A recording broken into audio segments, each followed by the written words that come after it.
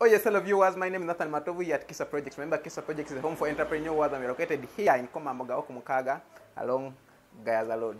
Today I'm here basically to talk about soap production and basically bar soap production. We have been getting a lot of inquiries from people who have been getting training in soap production from other centers that they get a lot of challenges in their course of manufacturing the soap. So today I'm here to help them solve up their problems or their manufacturing problems. However, to avoid such cases, it is best for you to come here at KISA Projects for practical training. We are always open mind Saturday 8 a.m. goes at 6 p.m. and our training fee for around the bus of production is just Ghana shillings 100,000. To start with, what is meant by the term soap? Scientifically, soap is referred to as a salt of fatty acids achieved through a chemical process called saponification. So for you to learn how to manufacture quality soap, first of all, you have to understand what's meant by the term saponification. Scientifically, saponification refers to the grouping of a strong alkaline solution with fatty acids to form a salt. Remember, I have just defined that soap is a salt of fatty acids. So when I say saponification refers to the grouping of a strong alkaline solution with fatty acid to form a salt, I'm meaning to form soap, because I've just said that soap is a salt. However, you have two types of salts. There's what we call the potassium salts, and there is what we call the sodium salts. Potassium salts are always soaps that are soft or in liquid form, and sodium salts are always soaps that are in bar form or in powdered form. So basically, for me today, I'm here to talk about the sodium salts. Why do we call them sodium salts? We call them sodium salts because we shall use sodium hydroxide in the course of manufacturing such salts. And for us to manufacture the liquid soaps or the soft soaps, we shall always use potassium hydroxide as our strong alkaline in the course of manufacturing such salts or such soaps.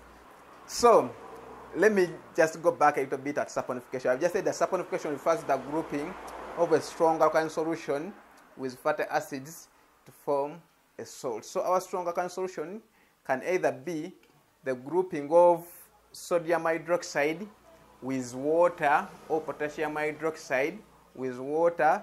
So I get that aqueous solution, I group it or I dissolve it in my fatty acids, and my end product will be a salt. Now, what are fatty acids?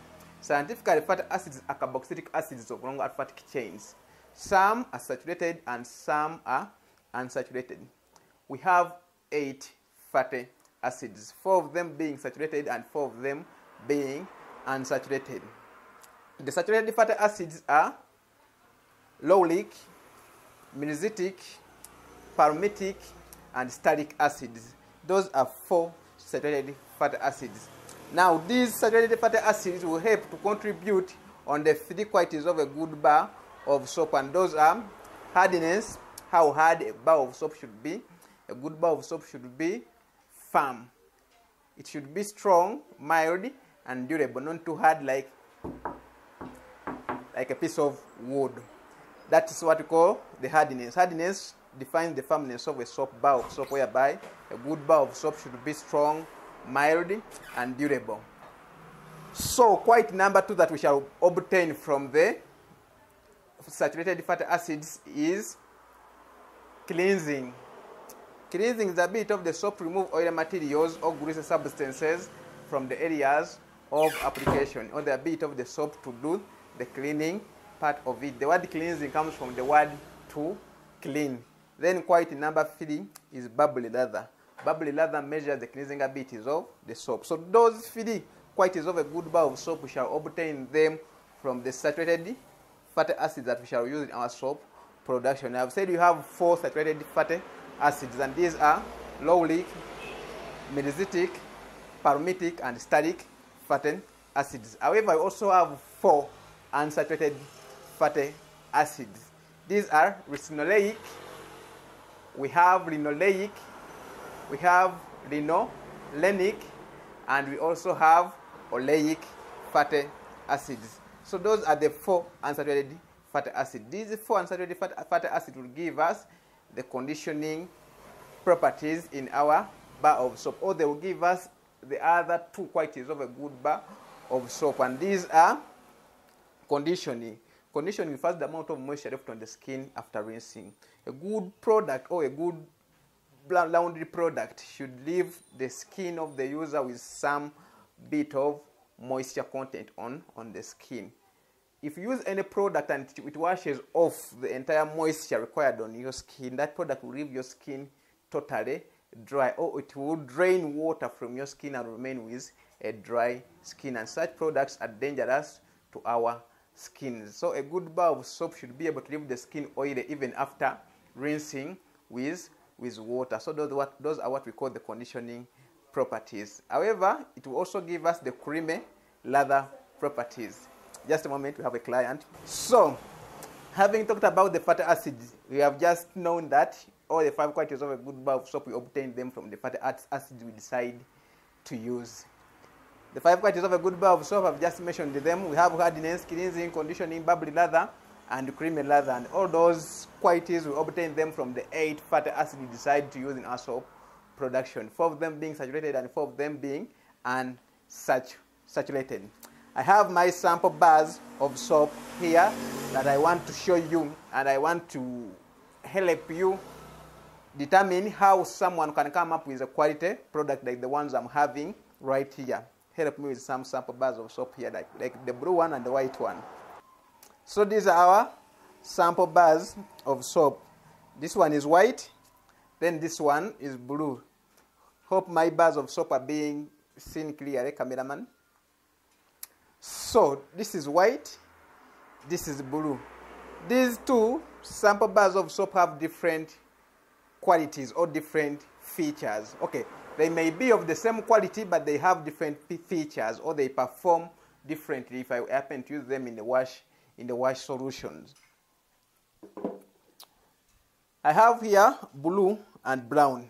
These ones, they are morally the same. Maybe it's just the color changing. In the course of manufacturing these soaps, blue and brown, we use brittle oils. I'll talk more about brittle oils as we are continuing with our video coverage here. So when I'm manufacturing these ones, I use brittle oils. I'll explain why I use brittle oils in the course of manufacturing these. So here I have pure white and I have off-white. In the course of manufacturing these ones, I use hard oils, or I may happen to use one bit of oil being a hard oil and another bit of oil. Hard oils are always high in mesolic fatty acids, and another bit of oil I may happen to use an oil that is high in linoleic fatty acid to give me the conditioning properties. What determines the quality of the soap? In soap production, there's what we call the total fatty matter percentage, or something usually abbreviated as TFM, meaning total fatty matter. This is one of the most important characteristics describing the quality of a good bar of soap, and it is usually specified in commercial values. It is defined as the total amount of fatty matter or fatty acid. You know, I've said that fatty acids are carboxylic acids of long aliphatic chains that can be separated by splitting amino acid, usually hydrochloric acid. So that's what we mean by TFM. That one describes the quality of a good bar of soap. We have 2 grades of soap that can be acceptable on the East African standards or the Ugandan National Bureau of Standards. There's what we call grade 1 soap, or commonly referred to as pure soap, and there's also what we call grade 2 soap, or commonly referred to as built-stroke-filled laundry bar soap. For one to manufacture grade 1 soap or pure laundry bar soap, the total fatty matter percentage of that soap should not be lower than 62%. However, for one to manufacture built-stroke-filled laundry bar soap, the total fatty matter percentage should not go less than 50%.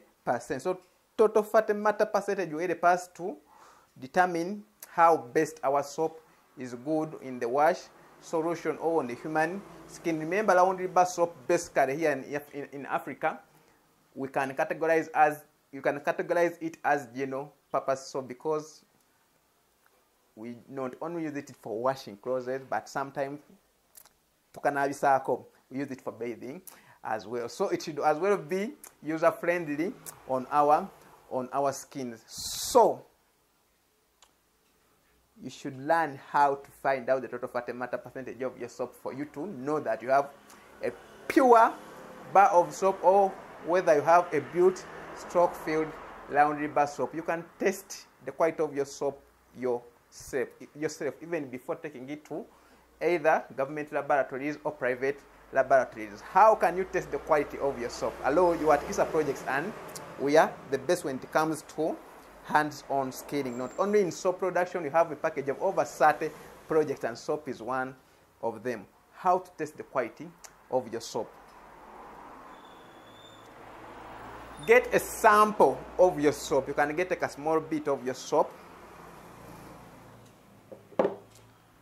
immerse it in distilled water for at least an hour at around 25 to 30 degrees Celsius. Then after, the soap you should immerse in distilled water should be completely cured. So get a sample of your cured bar of soap and immerse it in distilled water for an hour between 25 to 30 degrees Celsius. Then after, your soap, when you immerse it or when you soak it in distilled water for an hour, it should not disintegrate, After, the dried soap, the one that you had immersed in distilled water and now you moved it in distilled water and you leave it at room temperature for another approximately 25 hours, that dried soap, it should not crumble or crack. If your soap neither disintegrates nor crumbles or crack, you are purely sure that you have quality soap that even if you take it to the National Bureau of Standards for testing, you will pass the quality standards required for your soap. However, yes, you have known how to tell whether you have quality soap or you have under value or under quality, or how to tell that you have under quality soap or under value soap. The next thing, how can you manufacture good bar of soap? The only secret in manufacturing good bar of soap is in the term saponification value. The number of milligrams required, the number of milligrams of lye, when I say lye I mean caustic soda, the number of milligrams of caustic soda, when I say caustic soda I mean sodium hydroxide, required to completely saponify 1 gram of a specific fat is known as a saponification value of that fat. For example, if I'm manufacturing my soap, and let's say, I'm giving you an example, but we don't use this in soap production. If you want to know what you use in soap production, you better come here at KISA Projects for training. Our training fees just Ugandan shillings 100,000, and our training course lasts for just 4 hours. It is as well done, practically, even go back with samples you have made in the training session. I was saying that the number of milligrams of lye or caustic soda required to completely saponify 1 gram of a specific fat is known as saponification value. I was giving you an example. If I'm using a fat, let's say, let me give you a clear example. Let me say I'm using palm oil in soap production. I'm using palm oil to manufacture soap, and I don't know the saponification value of that palm oil. Remember, I'll use the saponification value of the oil I'm using to determine the amount of caustic soda required for that particular oil. Caustic soda is an extremely dangerous chemical. It can cause harms, or it can cause burns if it goes onto your skin. It can cause blindness if it goes into your eyes. It is poisonous if you swallow it. So we should always happen to use it with caution. If I don't use it properly, it will end up making the product I've manufactured as well very corrosive to the consumers or the people who are using my product. I will be the one, the manufacturer, to suffer the repercussions. So you should take caution when you're manufacturing such chemical product like soap production. However, if you come up with a good product, it will still remain good to a human skin, not only the human skin, but even to the environment and the fabrics where we use our soap, basically, if you're manufacturing laundry bar soap. The soap makers of yesteryear, they didn't have readily available scientific data like the ones we are having here at KISA Projects, the data for saponification values. If you happen to manufacture soap and use less amounts of caustic soda than the ones that are required for your particular oils you are using, soap will not come out. As in, soap will fail to homogenize. You try to be mixing soap, but it will fail to homogenize, will end up separating into oily material and water kind of solution.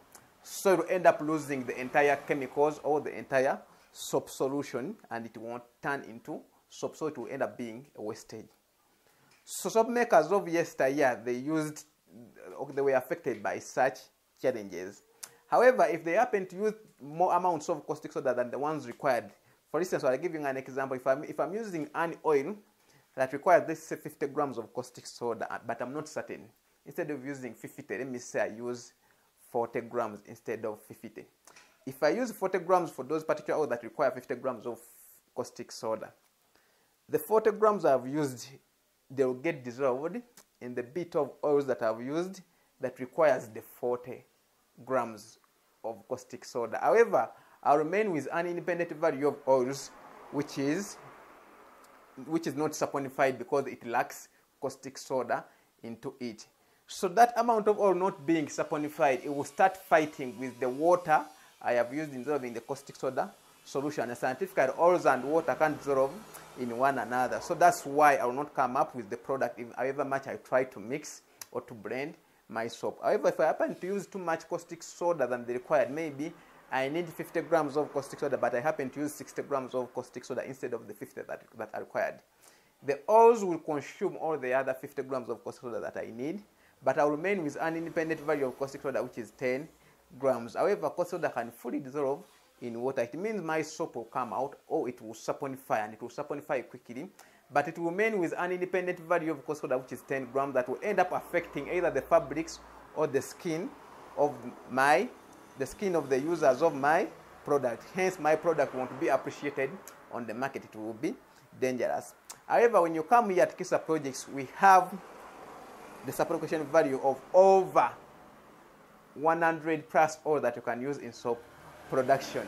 Or you can decide to buy our training manuals or ebooks.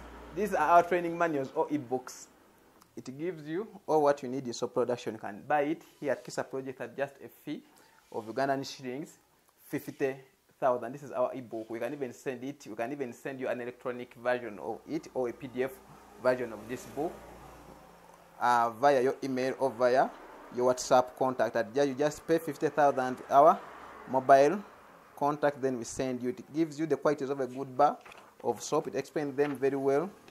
The grades of soap. Simple way to test the effectiveness of your laundry bar soap.